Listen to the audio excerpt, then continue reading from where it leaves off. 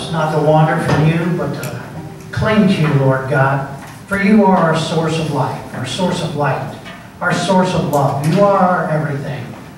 And Lord, help us to desire more and more of you and less of ourselves, because you're the one who brings true joy. You're the one who fills our lives with abundant life. Lord, each of us have sought our joys and pleasures in life in our own way. And where does that get us? Nothing but sorrow. But Lord, we look to you. Help us to encourage each other, to bless each other, to be filled with you, to be filled with your Spirit. Fill us each now, Lord God, and help us to be open to your word, that we might learn from you, that we might sit at your feet as Mary did and learn from you. So Lord, we look to you now. Open our hearts and our minds to your word, and help us to do what you want us to do, to focus on you. In Jesus' name we pray. Amen. Amen. This morning, I want to share with you the title for this message. And the purpose of it is to engage you in something greater that our church desires to do. But then what I want to share with you this morning is telling others about Jesus and why we need to do it. I want to tie in this message to a unique opportunity for us in this church to be trained and equipped. And it's to be trained and equipped so that we can share Christ with the lost. Now, whenever I make the statement, share Christ with the lost, a lot of you have just experienced anxiety within your soul. You're thinking to yourself, I actually have to go out and speak to people about Jesus. You know, it kind of brings some tension within your heart. But think about it, there's a lot of things that we get scared about. For instance, the first day on a job, we're pretty nervous. We're anxious about what's going to happen. Maybe it's the first day of school. Maybe you have an interview. Maybe you have to confront someone. You have to meet with someone. But here's something that we do as human beings. We still go ahead and do it. Why? Because this is something that we need to do in order to get to the next step. But when it comes to sharing Christ with others, we hesitate. We make all the excuses in the world as to why we cannot share Jesus. We don't have the knowledge. We don't have the information. And yet this is what God is calling us to do. And here's why I want to share this with you. And that's why I broke away a little bit from my message in Revelation. Is because our church is going to have a unique opportunity to train you and equip you so that you can have confidence in sharing the Word of God. And here's why I think this is so important for us to be engaged in this fight, because there is a massive change that is happening before our very eyes. For instance, here's what I want to share with you, and many of you might be familiar with this already. You'll notice here that this says 33 million people have no religion. These are stats concerning America. It means about 1 in 5 Americans, they have no religious affiliation. So this equals about 33 million people in America, and of those 33 million people, 13 to 15 million of them identify themselves as atheists or agnostic. Now I want you to think about this for a second. This is the fastest growing demographic in America today. People that don't go to church, don't go to any type of religious services, but this is what is happening in our culture by and large. So if you think that there are problems in our country today and you're thinking to yourself, I can't believe this is happening, imagine when people that have no Christian worldview continue to increase in our population. This has increased. Some people estimate that people with no religious affiliation, some people estimate that it has increased about 25% in the last 5 to 10 years. So this is not the good old America, you know, where we have Christian values and after church, you know, we go to a meal at Cracker Barrel and everybody in Cracker Barrel is a Christian and we go to our local stores. No. All around you, there are people that are lost on their way to hell and eternal damnation, and the only thing that is stopping them from going there is the gospel of Jesus Christ. This is what you and I need to be passionate about, and this is what I want to share with you. And there's multiple verses that I want to go through to bring about the greater point. Here's something else that I want to share with you. Look at this next slide here. What is interesting is these statistics. It says that 75% of Christians, they feel comfortable sharing their belief in Christ with someone else. But here is what is startling about these statistics.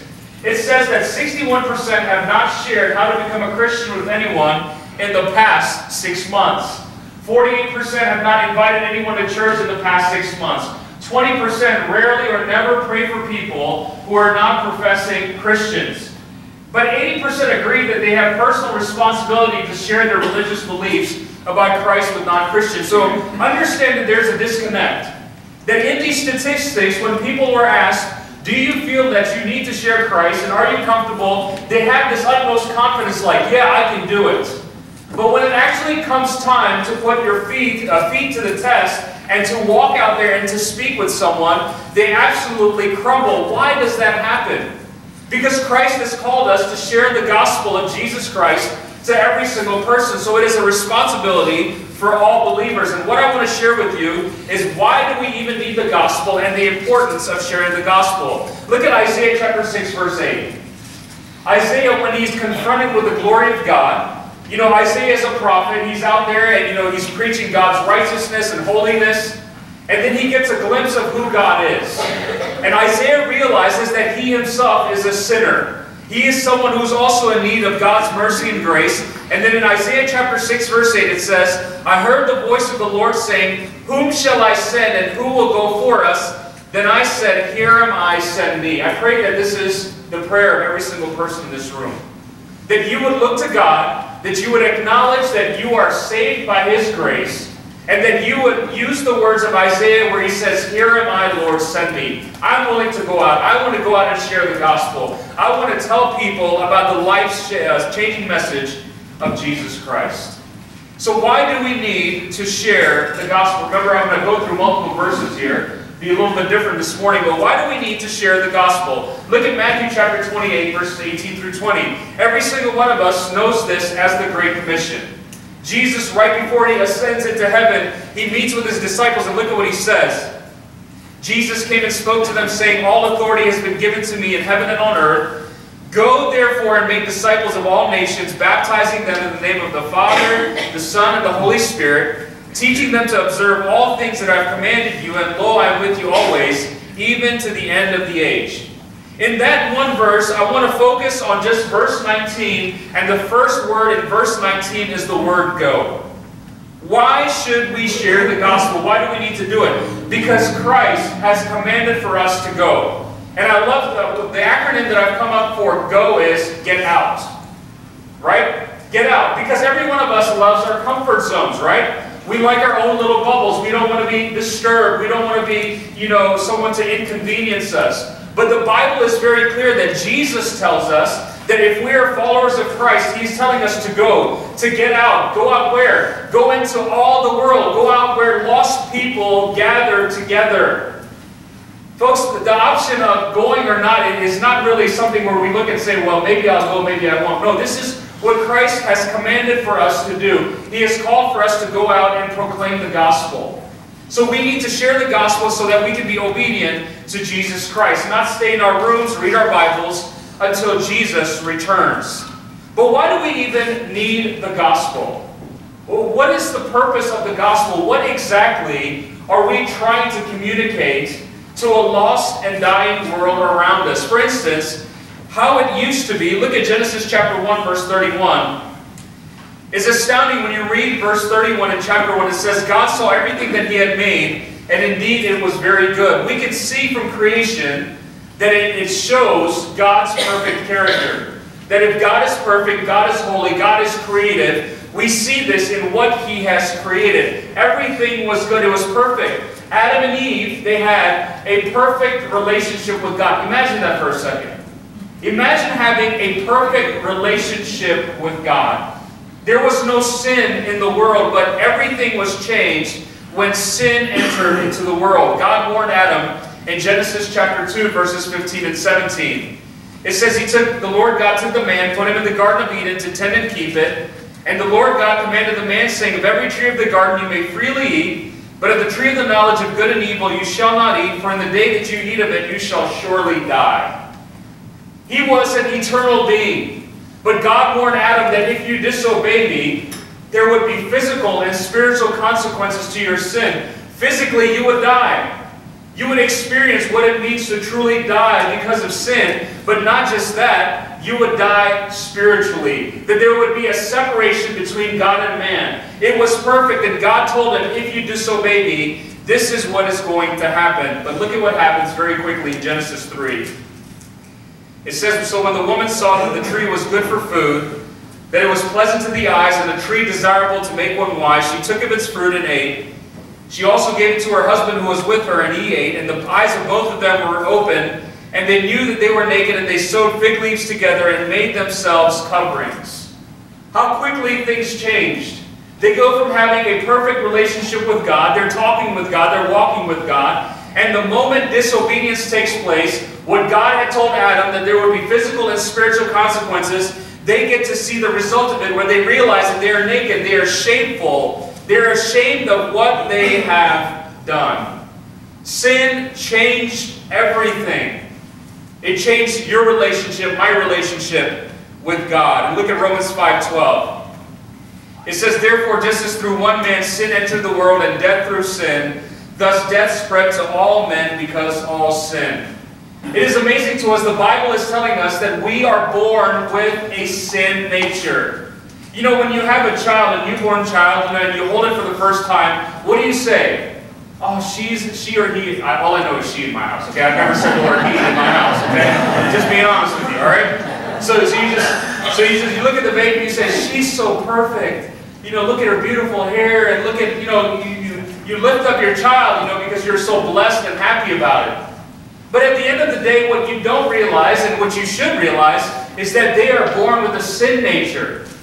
Let me ask you a question. When was the last time you had a school session with your children and taught them how to sin? It comes very naturally to them. Why is it? Because they are descendants of Adam, so we are born with a sin nature that is drawn towards sin. We like to sin. It makes us happy, and there's constant tension.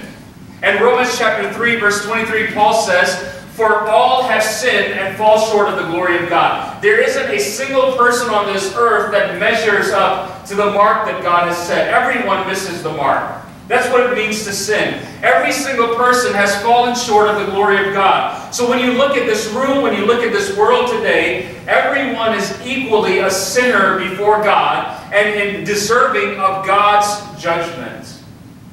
But what I find amazing is in Genesis 3:21, that after Adam and Eve sinned, that it says, for Adam and his wife, the Lord God made tunics of skin and clothed them. They were naked. And then more than likely, God sacrificed an animal, and with the animal's skin, He clothed Adam and Eve. And it was a beautiful picture of what would take place with the Lord Jesus Christ. Jesus Christ, the Lamb of God, He would be slain. And because of our trust in Him, through our faith in Him, repenting of our sins, that we would be clothed with the righteousness of Jesus Christ. Sin changed everything. Sin has had a tremendous impact in our personal lives, in the world around us. It is a consequential thing because of Adam and Eve's disobedience. When you read the Old Testament, what do you see? You see sacrifice. You look at the history of the Jewish people, what do they do all the time? They're sacrificing. Why do they sacrifice? Look at Hebrews chapter 10, verses 3 and 4. It says, but in those sacrifices there is a reminder of sins every year, for it is not possible that the blood of bulls and goats could take away sins. Imagine for a second the people of Israel during the time of the Passover, the Day of Atonement, when they're gathering together and they're having their assembly meeting, there is an animal that is sacrificed, and when they look at this animal, they are reminded that this animal is sacrificed because of their sin. This is the history of the Old Testament. It is sin and redemption, sin and redemption. And the author of Hebrews is telling us that no matter how many sacrifices these people did over and over again, it could not take care of the heart. It is the same way with you and I. You can say, you know what, I'm going to go to church a lot of times. I'm going to try to read my Bible. I'm going to try to listen to Christian music. I'm going to do charity work. But the Bible is telling us external things will never save you from your sin. It is only the blood of Christ that will cleanse you from your sin. That is the message of Scripture, that we are never going to be worthy, no matter how many good works we do. It will never satisfy the wrath of God, because Christ is the only one who satisfied the wrath of God, because He was the perfect sacrifice on our behalf. This is the history, this is the story of the Old Testament. However, there is a permanent solution. There is a permanent solution, and the permanent solution is the gospel of Jesus Christ. In Jesus' birth narrative in Matthew 1:21, it says about Mary, it says, and she will bring forth a son, and you shall call his name Jesus. Why? For he will save his people from their sins. Why did Jesus come to this earth? Yes, he showed us a great example of what it means to serve people, to love people, to reach the outcast. But there was one particular reason that Jesus Christ, the Son of God, stepped into history, was so that he could offer redemption to fallen people. That's you and I. That's every single person who has ever lived. Because we struggle with sin. We are on the edge of eternity, of going into eternity without knowing Christ, separated from God and his people forever. And Jesus steps into history. And what is his purpose? Look at Luke 19:10. It says, "For the Son of Man has come to seek and to save that which was lost." At some point or another, many of us who are Christians in this room, at some point you and I were lost.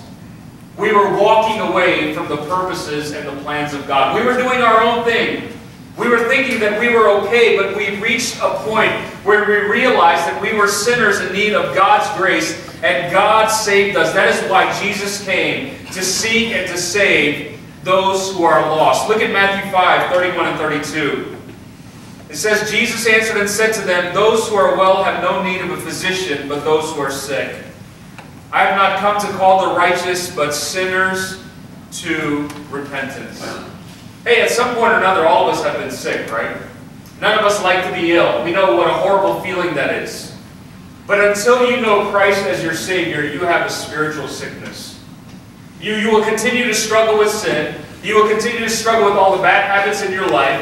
You will continue to be disobedient to Christ until you trust in him, until you repent of your sin and you realize that he has done this on your behalf. This is why Jesus came. What did he do? 1 Peter chapter 2, verses 24 and 25 says, "Who himself bore our sins in his body on the tree, that we, having died to sins, might live for righteousness, by whose stripes you were healed. For you were like sheep going astray, but have now returned to the shepherd and overseer of your souls." Romans 4:25. Jesus was delivered up because of our offenses and was raised because of our justification. Here's something that I realize when I look at these two verses regarding human beings, is that we like to do things on our own, right? When someone asks us for help, we don't like to say, "Yeah, I need help. I want to do my own thing. I'm okay. I can fix this on my own. I have this issue. I'm going to take care of it. I need to fix something in my house or whatever. I can take care of it." Whatever it is, we like to do our own thing. We don't like someone offering us help because there's an aspect of pride that is built into our hearts. But look at what Jesus does here. He says, he's looking at us. He's saying no amount of good works is going to get you into heaven. No amount of good things that you try to do will ever offer, the cleansing of your soul from your sin. It is only Jesus who takes our sin upon himself. And when we trust in him through faith, are we justified? Are we made right before God? This is the message of Scripture over and over again. You and I will never measure up to God's holiness, but it is when we are imputed the righteousness of Jesus Christ that we are given a clean slate and we are made perfect before God. Can I tell you that one day when you enter into heaven, Jesus is not going to look at you, because if he looks at you, you've got a problem. You are in some major trouble. But if God looks at Christ in you and he sees the righteousness of Christ, that is the only qualification that is needed to get into heaven. It is the righteousness of Jesus Christ. That is what the Bible proclaims over and over again. How are we saved from our sins? Look at Romans 10. It says that if you confess with your mouth the Lord Jesus and believe in your heart that God has raised him from the dead, you will be saved. For with the heart one believes unto righteousness, and with the mouth confession is made unto salvation. 2 Corinthians 5:17. Therefore, if anyone is in Christ, he's a new creation. Old things have passed away. Behold, all things have become new. The Bible tells us there is a problem, that we are eternally separated from God. We have a sin nature. We like to sin. We like to indulge in sin. But God steps into history in the person of Jesus Christ. He offers himself on the cross. He's buried and he rises again. and He's seated at the right hand of the Father. And those who trust in Him are forgiven of their sins. This is a permanent solution to our sin problem. So if we have this information, if we realize that all people are guilty before God, and the only thing that can save them is the gospel of Jesus Christ, and if we realize that heaven is real, and if we realize equally that hell is real, that eternal damnation and fire is real, why are we not telling people about the life-saving message of Jesus Christ? Do we truly take it seriously?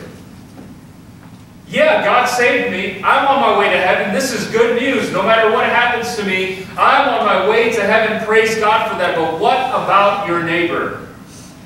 What about your coworker, or the person that you sit next to at school? Whoever they are, the person at the grocery store, what about them? Should we not be concerned about their souls in the same way that Christ was concerned about our soul, that He would give Himself on our behalf? Folks, this is honestly what I want to challenge you with. Because I've noticed, here's something that I've noticed living in Southeast Indiana, I've been here about 14 years, is that folks around here are shy. Right? People around here are shy. If you moved in from outside, people are generally shy. They don't want to talk to people. They don't want to offend people. Everybody knows who they are. But can I tell you, we have to get to a point where we stop worrying about offending people and start being obedient to Jesus and saying they need to know the gospel. This is what we're called to do. Let me focus the rest of my time on 2 Corinthians 5:18-21, because there is a gospel mandate. Not a gospel option, not a gospel where I pray whether or not I share Jesus. There is a gospel mandate that is given to us. Look at Paul in his second letter, chapter 5. Look at what he says. He says, "Now all things are of God, who has reconciled us to Himself through Jesus Christ." Now look at these words. "And has given us the ministry of reconciliation." That is, that God was in Christ, reconciling the world to Himself, not imputing their trespasses to them. And look again at these words. "And has committed to us the word of reconciliation." Now then, who? We are ambassadors for Christ, as though God were pleading through us. We implore you on Christ's behalf, be reconciled to God, for He made Him who knew no sin to be sin for us, that we might become the righteousness of God in Him. Are those not powerful words? To us has been entrusted the gospel. To us as believers has been given and entrusted the message of reconciliation. In the same way that God reconciled us to Himself through the blood of Jesus Christ, it is through us that we are able to share the gospel, and the gospel reconciles sinful humanity back to God. These are powerful words, but there is a gospel mandate. Here's what I want to challenge you with in these few moments. And I told you this was a little bit different, but this is an opportunity for you to get involved in a particular aspect that I think is important for any church.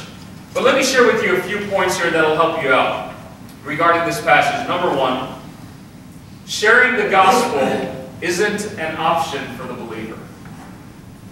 Now that's tough, isn't it? Sharing the gospel isn't an option for the believer.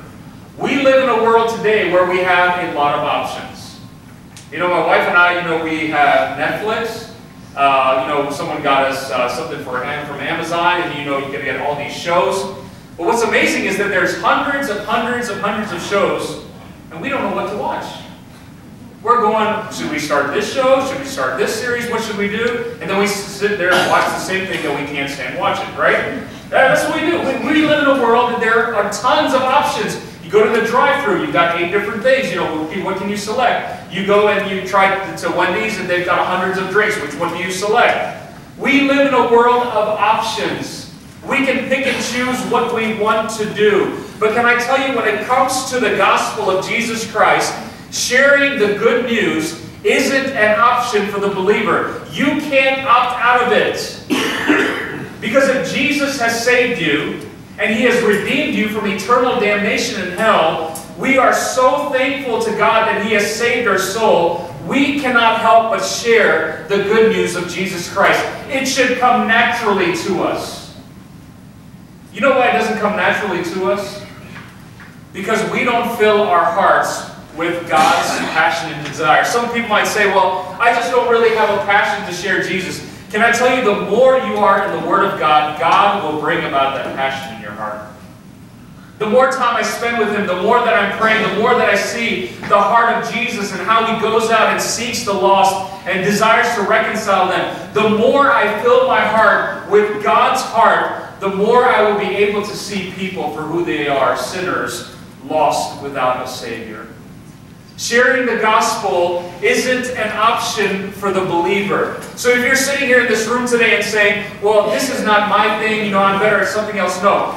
We are all called to share the good news of Jesus Christ. It's going to look different. Conversations will look different. Approaches will look different. But at the end of the day, it isn't an option for the believer.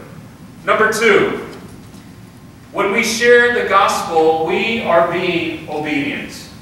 When we share the gospel, we are being obedient. Many people say, well, how do I know that I'm being obedient to Jesus Christ? Well, we know that we can read His Word. We know that we can pray. We know that we can attend church and Bible studies. But another way that we can be obedient is by telling others about Jesus.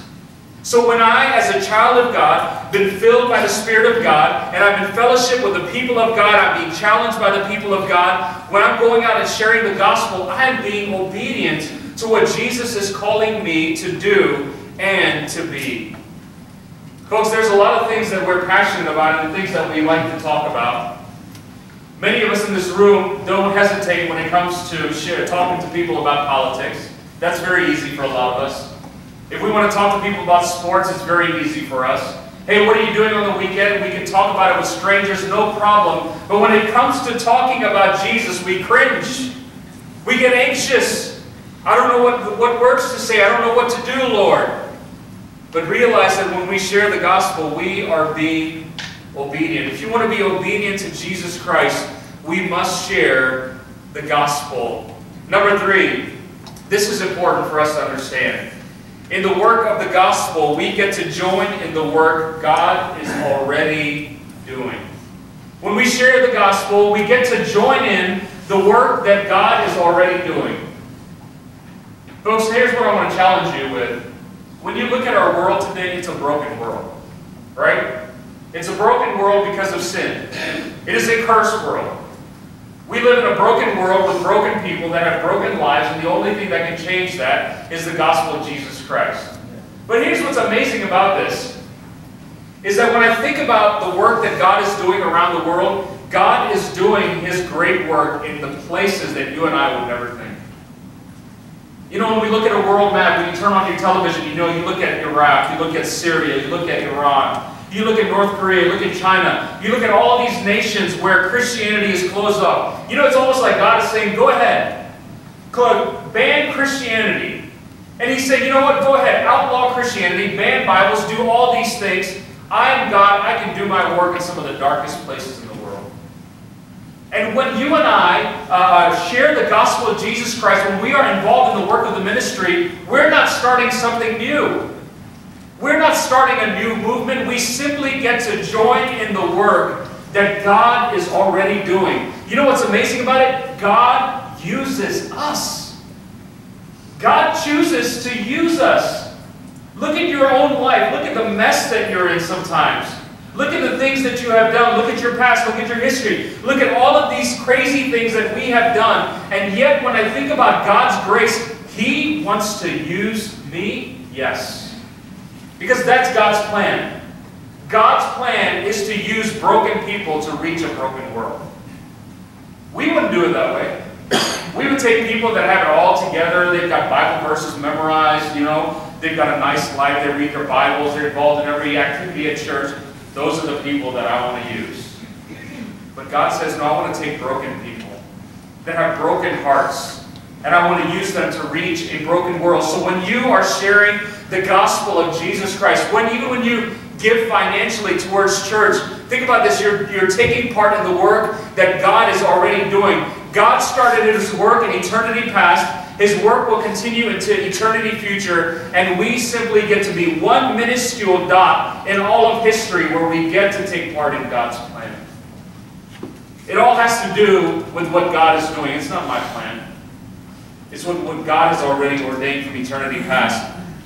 I love 2 Corinthians chapter 3. It's a challenging couple of verses. Look at verses 5 through 8, because there were contentions in the church. Some people were saying, well, I'm following Apollos. Some is saying, I'm going to follow Paul. And they're having this tension back and forth. But look at what Paul says. He says, who then is Paul and who is Apollos, but ministers through whom you believe, as the Lord gave to each one. Paul says, I planted, Apollos watered, but God gave the increase. So that neither he who plants is anything, nor he who waters, but God who gives the increase. Now he who plants and he who waters are one, and each one will receive his own reward according to his own labor. I love that verse. You know what it tells me? Is that every Christian can do something. You can't simply step back and say, well, that's not my strength. That's not what I'm good at. How do you know if you don't do it? Your flesh is always fighting you and saying, I can't do it, I can't do it, I can't talk to people. But how do you know unless you aren't involved in that work, unless you step out in faith and try it? Paul is saying, you guys are making a big deal. You're saying you're going to follow Paul or Apollos. And Paul is saying, we are nobodies. God has simply entrusted us this gift of sharing the gospel, but it is God who gives the increase. So if you're sitting in this room today and you're saying, you know what, I don't have those talents, I don't have those gifts, God is saying, that's not what I'm asking you for. I'm asking you for you. Let me build you up. Let me increase that confidence in your heart so that you can serve me. Here's the point. We are called to be faithful. God will take care of the rest. You know what we do? We say, I want to make sure that everything is taken care of and then I'll be faithful. And God is saying that's not how it works. He's asking us to be faithful and He will take care of the rest. Here's my other follow-up question for you. If we don't share the gospel in our sphere of influence, then who will? You realize that where God has placed you is your mission field. Now you might be saying to yourself, now wait a minute, I thought missionaries were those who go to foreign lands, they learn the languages, they assimilated the culture, and they share the gospel. Yeah, they're missionaries. But do you realize every single Christian is a missionary? If you're a believer sitting in this room today, when you walk out, you need to realize you're a missionary for the kingdom of God. So where God has placed you in your sphere of influence, maybe it's 3 people, maybe it's 10, maybe it's 100, but that is your mission field, and God has placed you in the very middle. And if God has surrounded you with all of these lost people, if you as a missionary of God do not reach them, then who will?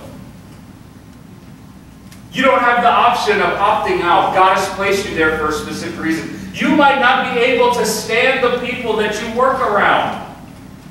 I know that's no one in this room because you all probably work with great people, right? Good, I got a little bit of sarcastic laughter, right?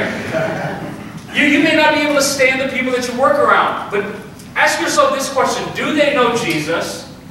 And if they don't, I have been placed here, I have been entrusted with the message of reconciliation. God, what do you desire for me to do more than just work a job? And God is saying, I desire that you would reach them with the life-changing message of the gospel. You don't have an option. Am I going to be obedient to what God has entrusted me and called me to do in me? God is calling me to be faithful, and He will take care of the rest. Now, I love this next one. When it comes to sharing the gospel, I love this phrase that people use. Here we go. Here's what it says. People say, I'm not good with talking with people. I'm not good with talking with people. I don't know what words to say. I don't know how to share the gospel. And that's part of the reason we want to train and equip you. But you may say to yourself, I'm not good with talking with people. And the same people that say that, when they have conversations with other people, I've watched them, they're chatterboxes, okay? They talk a lot. I know what talking a lot is like because I live with 5 daughters. They talk a lot, right? But think about this for a second here. We may make an excuse and say, I'm not good with talking with people. That's not my gift. I want to challenge you on that. If you say that you're not good with talking with people, and that's your best excuse, I have a great passage in Scripture for you. Look at Exodus chapter 4. Remember, God comes to Moses and says, go tell the people of Israel they're going to come out of Egypt, go talk to Pharaoh, and he makes all these excuses. And look at Moses, God's prophet. Look at what he says.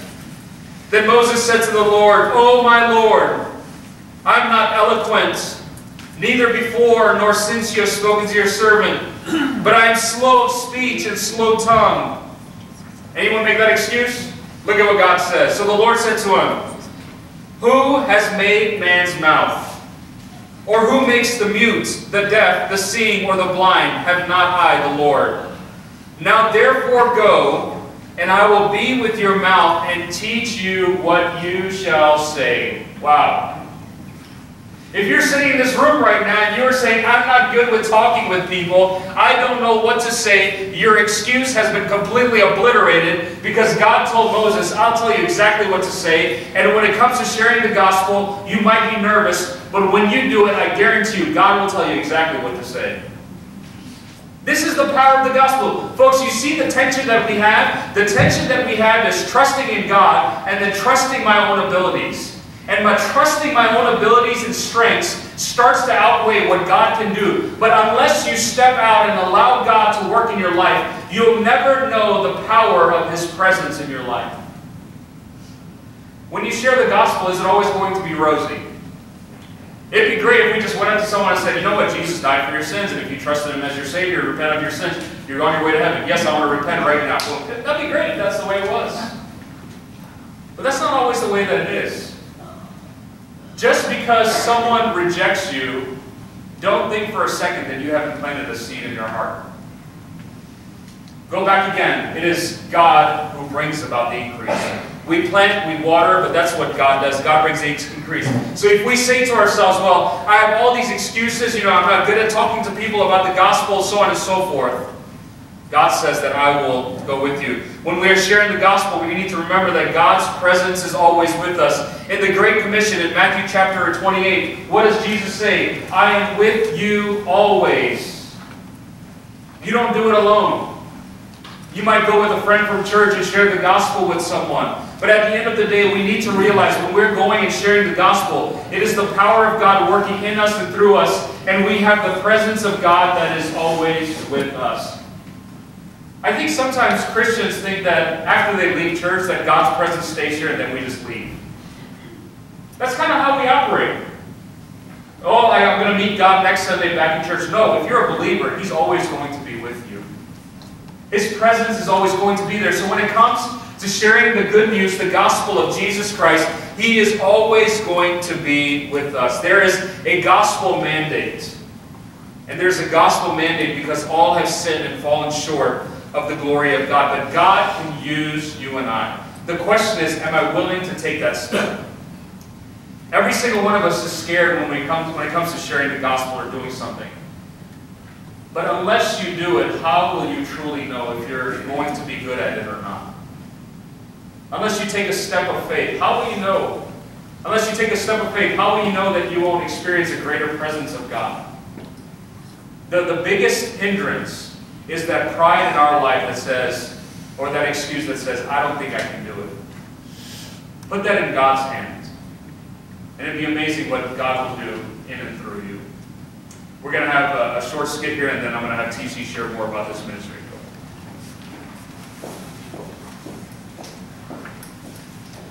Hi, Mrs. Smith. How are you doing? I'm here to see Eric. Are you having lunch again? I haven't seen Eric come through the lobby yet. He came into work last week with a bad hangover. Probably the same thing that's happened today. How was church? It was really good. We had Brother Don Waterdowns come in and give a series of miracle services. Lots of people gave their heart to the Lord. I'm in charge of the follow-up program. I didn't realize how easy it is to get people saved. Lots were getting blessed, and people were coming to the altar without even getting preached to. What a blessing. We had him at our church. He advocates the non-confrontational friendship evangelism. Yes, I like that. That's what I'm using with Eric. We've become good buddies over the years. I like that approach too. It is so much better than shoving the gospel down people's throats. True. That can alienate them. I'm waiting for the right time to bring up the subject of God with Eric. It's been 2 years now. I don't want to make him feel uncomfortable. Eric came to one of the meetings and he really seemed to have a good time. That's the good thing about non-confrontational evangelism. Maybe today he'll bring up the subject. I never do because I don't want to offend him. I'm just a good friend, and I think that's the right approach. I agree. I'll call his secretary and perhaps she'll know why he's late. Okay, thanks. Sure. Jeannie, Bruce Smith here. Is Eric in? Christian Loveless is here to see him. What? Oh no. What's wrong? Your face has turned pale. I'm afraid Eric died in the night. He had an aneurysm in his sleep and was pronounced dead at 8:17 this morning.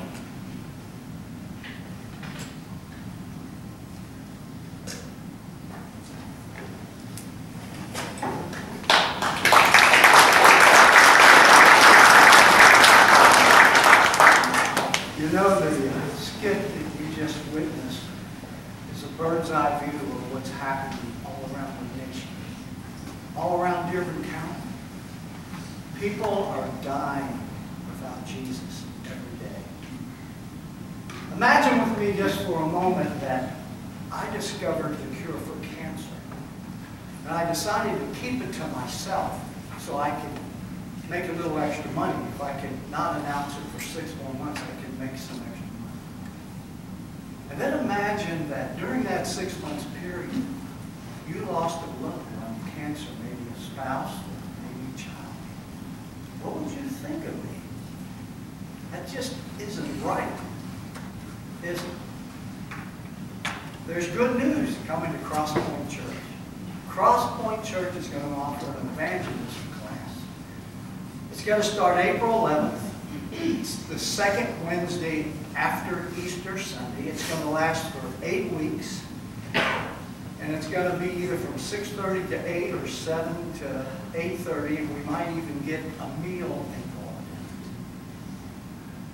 it. I know that's 30 minutes longer than we normally spend, but believe me, it'll be worth it. It really will. It's produced by Living Waters. It's DVD driven. It's called The Way of the Masters Evangelism. And it's led by Ray Comfort and Kurt Campbell. You may have seen them on TV. They're going to teach us how to share our faith by bypassing our intellect, which is the place of argument in our brain, and will teach us how to speak directly to our conscience, which is where God placed the knowledge of right and wrong. And believe me, when you finish this class, you'll be prepared to share your faith with confidence the way Jesus does it. We'll celebrate our victories together as a team, as a family. And we'll encourage each other when we fail or think we didn't do such a good job. You're going to build a lot of friendships in this class. Believe me when I say this, this is a great class, and you don't want to miss it. You really don't. So think about it. April 11th, 2 Wednesdays after Easter. Sign up. I'll be in the foyer to take your name and email address right after church. Thanks, TC. Take part in it, guys. You never know what God can do in and through you, but every single one of us, if you say, I don't know how to share the gospel, this is a great way to learn. And you'll get to learn from others. You'll find out that they have the same fears as you do. And every single person should be involved in sharing the gospel. Thank you, TC, for leading that ministry. Let me share with you a few others. By the way, what is this phone? At least I didn't have the... All right, never mind. All right, just kidding. Remember our Bible studies on Wednesday evening. Our guys will meet 6:30 in the morning also this coming Wednesday. Next Saturday, starting at 9 o'clock, 9:30, you're going to have Defending the Resurrection Conference. If you signed up for that, we're going to provide a meal for you as well during the lunchtime. If you are kind of like last minute, we were still deciding, please sign up on that sheet at the back. The front is completely full. As well as our breakfast on April the 1st. Please sign up in terms of what you would like to bring for food for that morning. Again, if you haven't signed up for that, our front sheets are full, so put your name towards the back. That would be greatly appreciated. If you're a first-time guest with us here this morning, thank you for coming and visiting at Crosspoint Church. Please fill out a card for us. We have a small gift for you, and we hope you come and worship with us once again. Let's stand as we dismiss in a word of prayer. Let's bow for prayer. Father in heaven, Lord, I thank you for this morning. Lord, thank you for a tremendous worship, Father, opportunity to listen to your word. Father, thank you for this skit, Father, that's a great reminder to us that we need to stop being concerned about offending people, and we just need to lovingly and with much grace share you with those that you have placed around us. Father, I thank you that TC is going to be leading this class. Lord, I pray that you would challenge people's hearts in this room, that they would put away the excuses so that they can be equipped and trained, so they can be more effective in the sharing of the good news of Jesus Christ. Father, I pray for all of us in terms of our hearts, Father, and the things that we struggle with. Lord, things that might be weighing us down. Lord, I pray that we would give it all to you. And I pray that we would trust you, Father, knowing that you would bring about good in every situation. So, Father, we pray that you would go with us, help us to always be mindful of you. And, Father, in all things, may we bring you honor and glory. For I ask you all these things in Jesus' name. Amen. You are dismissed.